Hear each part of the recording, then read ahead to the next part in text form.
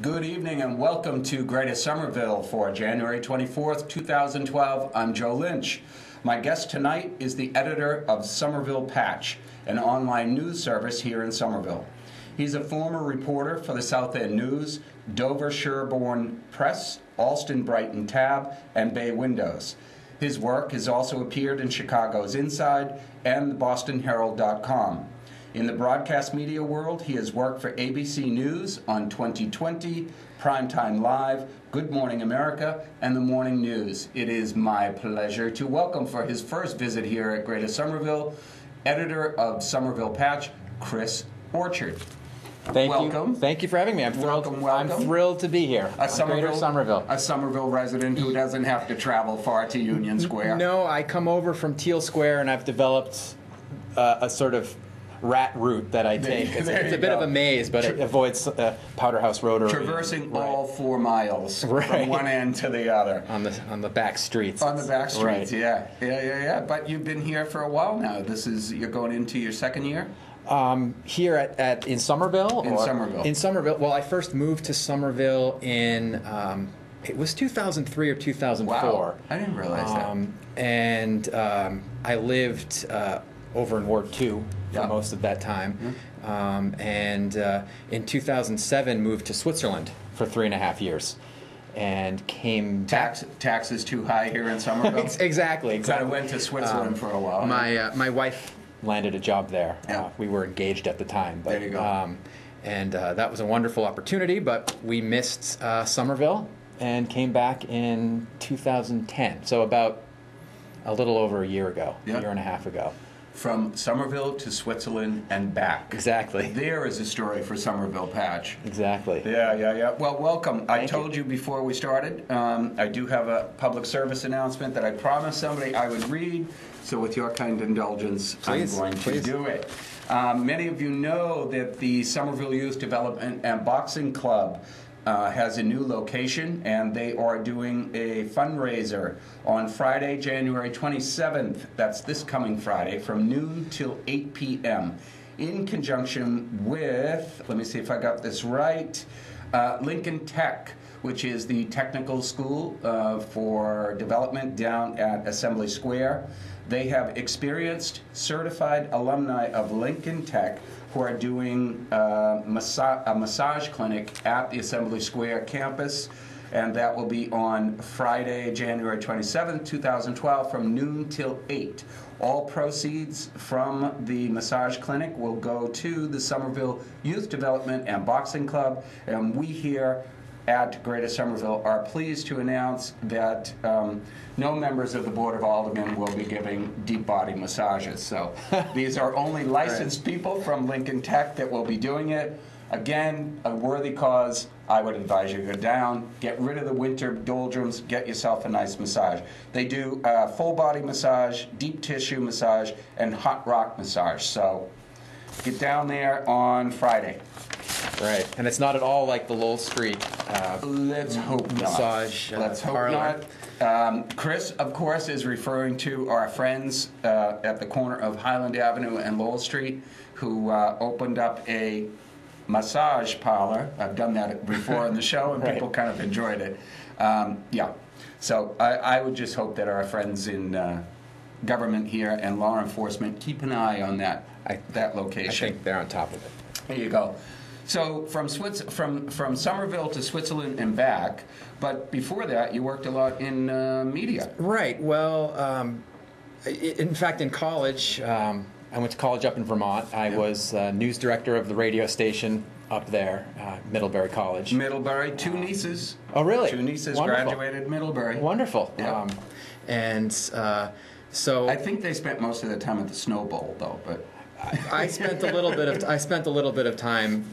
There's good skiing up in Vermont. There sure is. Right. So I did some news for the college radio station when I was there, and so when I graduated, that led into a job at ABC News down in New York. Terrific. Sort of started out as low man on the totem pole there. A desk assistant, they called us. Unless Dad owned the the television station, that's where you were going to start. Right. But that was a great experience. I was right there in the newsroom. I was working the night shift, but occasionally would run into Peter Jennings and all the bigwigs down at ABC News at the time. Yeah. Running scripts around and sort of finding footage and doing research and all sorts of work. Working with a lot of the major players on 2020, Primetime Live, yeah? Right. I ultimately moved from the night shift in the newsroom onto what they call it the news magazine side, they call it long form, longer form, I guess you'd say, television news production.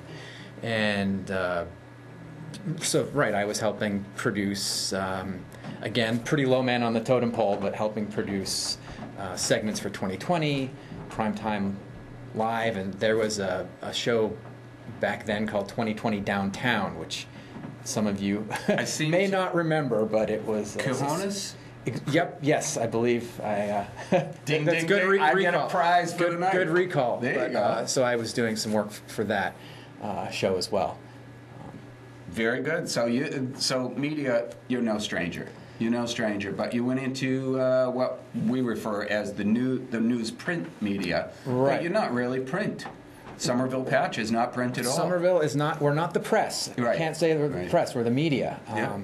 But certainly I enjoyed writing, and as much as I enjoyed my time at ABC News, I wanted to get into more on-the-ground reporting and on-the-ground writing. And so I ultimately landed some freelance gigs, if you will, at, as you mentioned, Alston, Brighton Tab, Dover, Sherburne Press. I covered town government out in Dover and Sherburne for some time, and ultimately landed at South End News in Boston. Great paper. My old haunts down at the South End.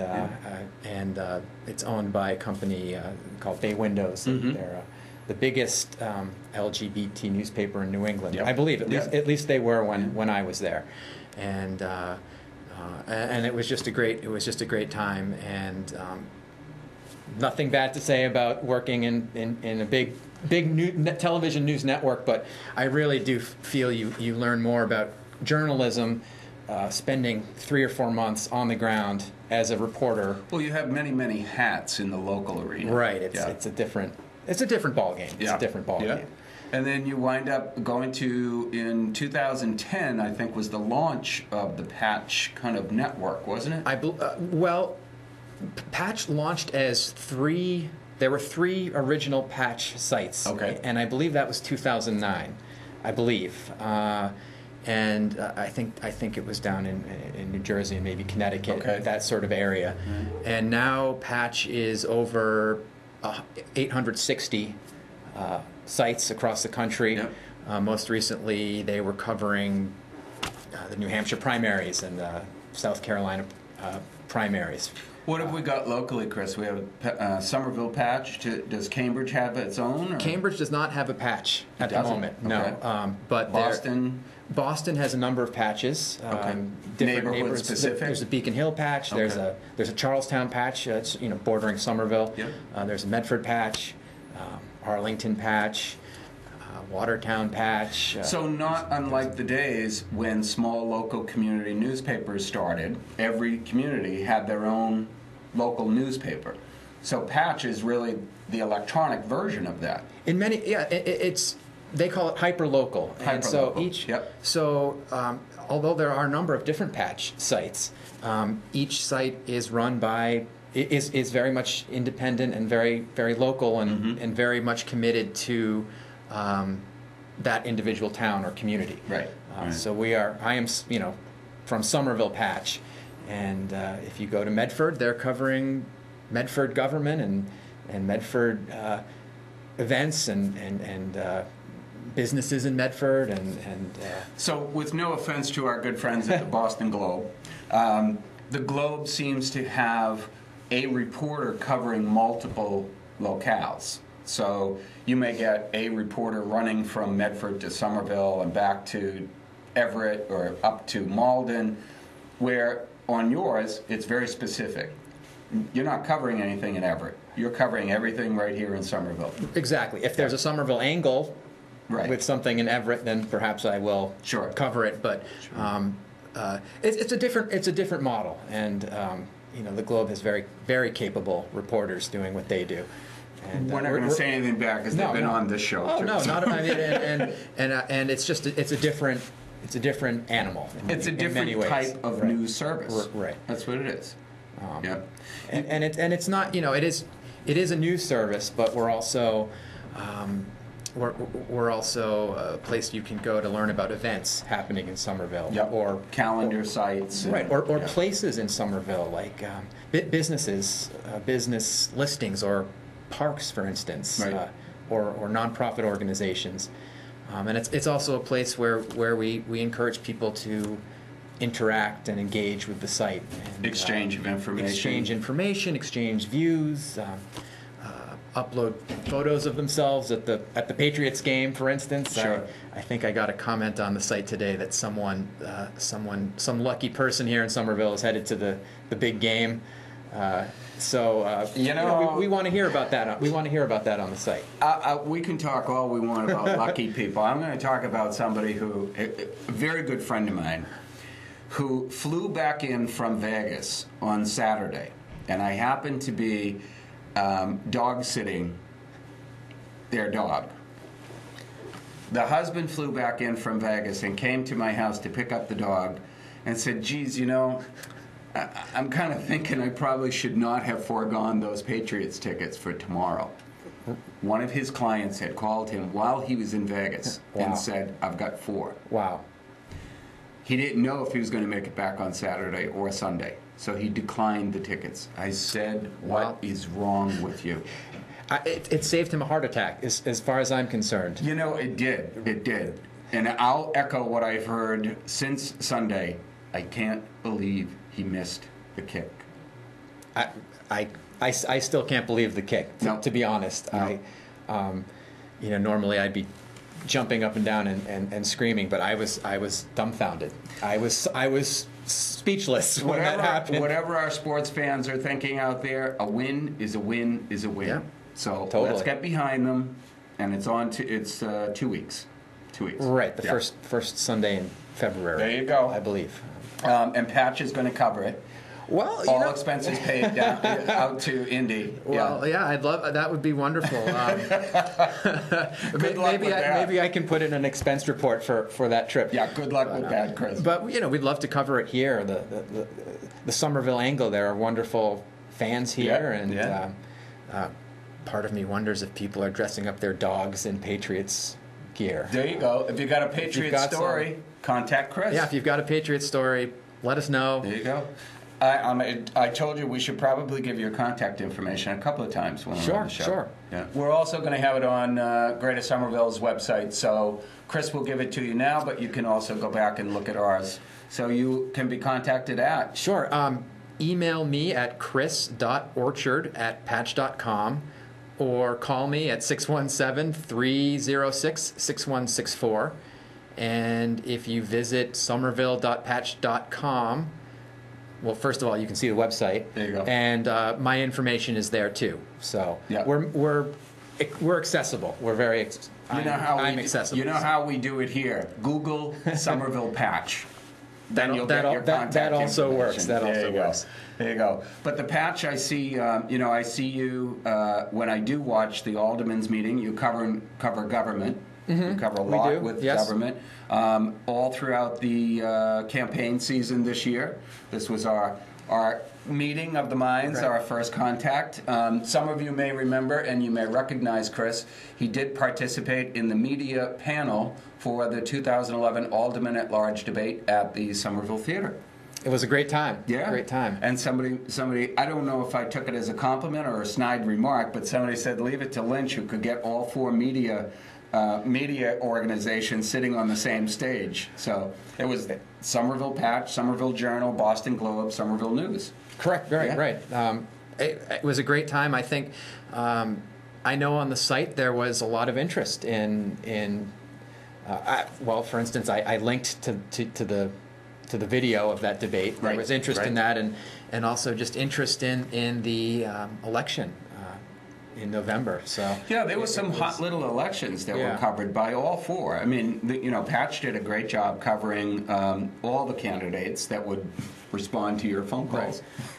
Well, yeah, I mean, I think one of the most sort of old news, I guess, but one of the most interesting races was in Ward 7, which is my home ward. Yep. And so that was kind of fun to see that. Hotly contested. In my own neighborhood. Hotly contested, right down to the wire. Exactly. Ward 4 was an interesting one because it was an open seat. Right.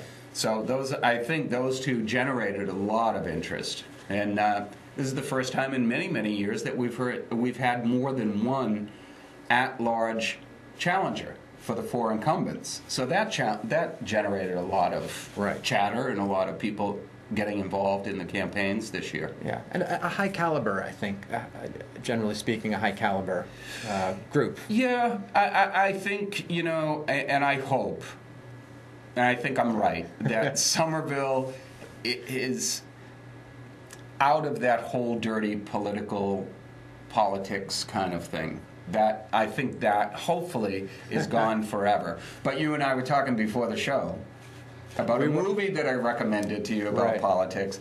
It's called, and I have no interest in it, so I don't care, but it was called The Ides of March. And The Ides of March is a terrific political movie. If you want to see how the big boys play, I mean, this is a great movie. I'm not going to give it away because I know you haven't seen it yet. I haven't seen it. It's on my list. There you go.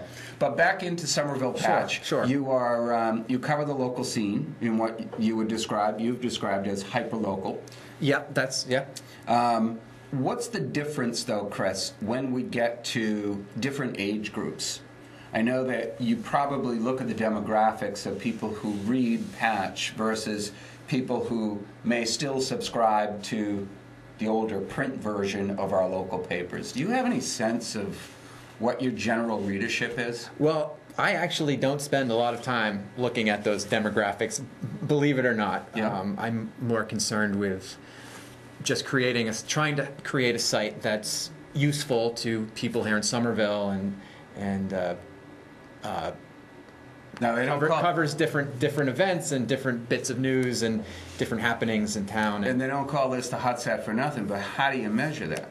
How do you know that you're responding to what the readers want? That you're giving them the types of news stories that they want? Well, I mean, there's editorial discretion on my part. Yeah. So I decide in many ways if I think a story needs to be featured on the site or how it should be featured on the site.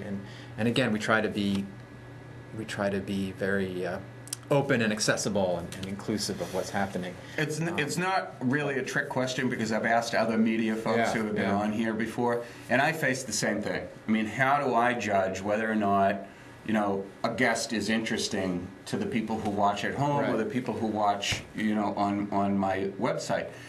And the only tool that I have, because believe it or not, people think just because we're on television, I can measure how many television viewers there are. There are not. The Nielsen's don't come in. The Nielsen's aren't part of cable. Right. So we have no idea how many people actually watch this. We can judge based on man in the street information that comes to us. Somebody stops me at Market Basket and says, geez, I watched that interview you did with Joe Curtatone or with Chris Orchard, or, that's anecdotal that you get. We also can measure on our site. Cayenne Anderson, who is a co-host here on the show, she periodically looks at how many people are watching the shows. Right. So I'm just interested, in a news service like yours, you can tell the same thing. How many people have come to your site on a specific day over a month, and you roll those numbers up. But I guess it's really difficult for people like you in the media and any of the media folks to judge, are you delivering what the community really wants? Right. Yeah. And again, I hate to repeat myself, but I mean, we are able to look at some of those numbers, but at least at Somerville Patch, and I can only speak for Somerville Patch, it's not driven by numbers, it's driven by what I think is important, what's happening in Somerville. And so I can say, for instance, that breaking news tends to be something that, in my experience, people enjoy on the site. They want to know. Well, if there's a big fire or Yeah. a big accident, people want to know what's happening as quickly as possible. Sure, they want a traffic update, Right. or they want to know, Right.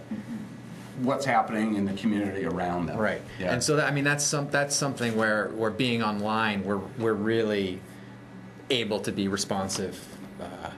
And those are one quick hit story kind of things, and then you have the ongoing things. I mean, I've seen you up at City Hall. You kind of follow what's happening within the government. The most recent was the firefighters contract. Sure. Where there was a to-do back and forth between the city and the firefighters union.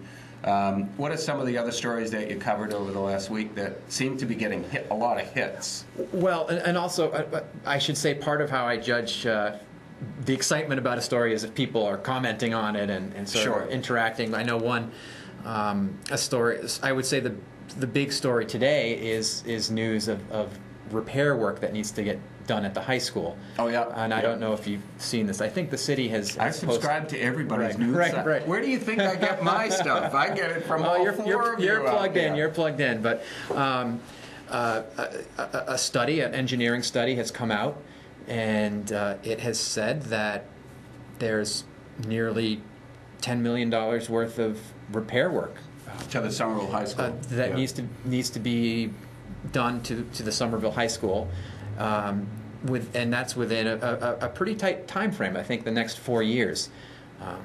There's about $500,000 worth of repair work necessary almost immediately.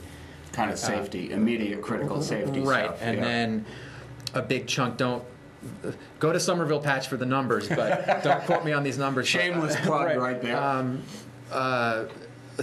Another $6.5 million on top of that needs to of work and repair work and replacements that need to be complete. A lot of this, my understanding from all the stories I read, this is all exterior work. Well, the report dealt mostly with exterior work, and that's that $6.5 million on top of it is in the next 2 years, and then another $2.5 million, I think, within 4 years. So it raises the inevitable question that the mayor has raised since the day he was inaugurated: is should we be thinking about building a new high school? Right. Yep. And that's what he has said, at least in a statement that he released. And I think the reasoning there is if there's so much money that needs to get pumped into this building, at least it's worth studying. At least it's worth looking at, what it would cost to build a new facility. Yeah. And there's certain cost benefit. Yeah. There's a cost benefit analysis that the city will have to do. Yeah, I think what's going to happen, though, I mean, the Somerville voters are smarter than the politicians in this city. That's always been my opinion. Right, okay. And they're going to look at it and they're going to say, well, whoa, wait a minute. If you need $10 million right away because the exterior of the building or the roof and the windows have to be repaired, that's something you're going to have to do anyway. Right. You're not going to use that as an excuse to bond $100 million for a brand new high school. Perhaps. That happens to have a football field attached to it. No offense, Mayor, but that kind of argument has been put forth before. Right. And it leads to the next question, and I saw some of the commenters on many sites across the city, is that why would we not just put the money into the existing building? But that raises a whole host of issues for the city in terms of what do you do with the students during the renovation of the existing site. So, well, we had one comment on the site today from someone who was apparently a teacher at Somerville High School, saying there's a lot of repair work that needs to be done inside the building too. The interior as well. The interior as well. So I think that the recent engineering report doesn't really deal with the interior. Yeah. But that's another thing that they'll be looking at. That's another good reason for the folks at home to watch what the ongoing stories here on Somerville Patch about whether or not the mayor's going to get his way and build a new high school, or in my opinion, not Chris Orchard's opinion, in my opinion, cooler heads will prevail. I have no opinion on the subject, but there's another hot issue that you guys were covering, which was the charter school. While we're on the education part, the charter school debate about whether or not Somerville needs a new charter school. How are the readers coming down on that? Again, without without saying my own opinion, I don't really have an opinion on the matter, but for the most part, no kids yet. Then. I do not have. There kids. You go. Some friends though. Some friends do, but it has been overwhelmingly. I would say overwhelmingly opposed to the charter school. Yeah. At least the sense. interaction that's been on the site and some emails I've received and just speaking to some people about it. Yeah, I mean, here on this show, we try to present both sides, and if the folks who are proponents of the new charter school want to come on, they're certainly welcome. We've had Superintendent Parentazzi on the show. He's talked about the Somerville Public Schools. We've had Jed Lippert, who is the head of school over at Prospect Hill Academy, talking about the benefits of charter schools. Right. So, and I think those are the things that the services that the media, the legitimate media in this city, I think those are the services that we provide. Right, and certainly on the site we did a question and answer profile, if you will, with a supporter of the charter school, and that's important to air both sides, and here when you're covering something locally. These people are your neighbors and your friends or friends of friends. So it's important to let everyone have their say, and so we encourage that on the site. Back into politics for a minute. Would you say Somerville Patch is a Democratic site or a Republican site? I think it's pretty middle of the road. I know part of our philosophy is to be very open about any potential bias we have. That's kind of unenrolled. Well, I am unenrolled. I am unenrolled. There you go. You're one of the 40-something% in this city who are now unenrolled. I was at the election office for a quick visit just I think last week or 2 weeks ago, and it is an incredible number of unenrolled. Yeah. This city at one time, Chris, I think it was almost 92%. 91 or 92% enrolled in the Democratic Party. Wow. Right? So I don't know if the Democrats are doing something wrong, but a lot more people are independent-minded these days, and they don't want to be affiliated with the parties and told who to vote for. Right. I suspect a lot of those unenrolleds lean left.